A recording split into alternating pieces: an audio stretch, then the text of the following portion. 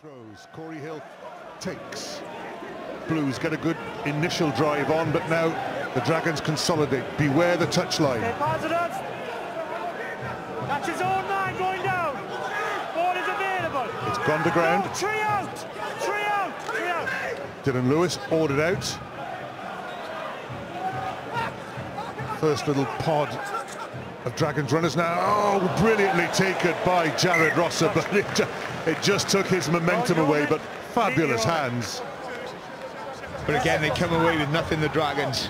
You know, they just lost a bit of patience there. You could argue that, in fairness to Rodri Williams, he's trying something a little bit different, trying to catch the Blues off guard down the blind side. But again, they defended the maul really well. Here we're just checking something here. Three black into the tackle, Frank, okay? Frank Murphy hasn't got quite as far to go to look at the screen in the corner. The entry of number 3 black into this tackle, okay? Is it a... Oh.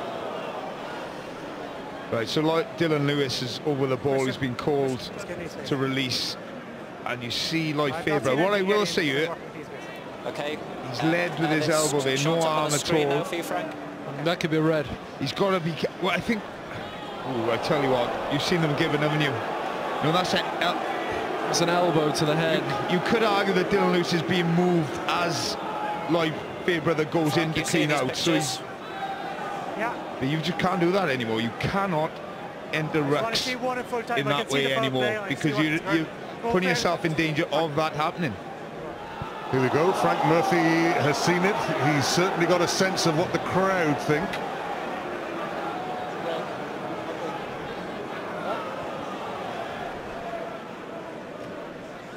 Could be in trouble, you like Fairbrother.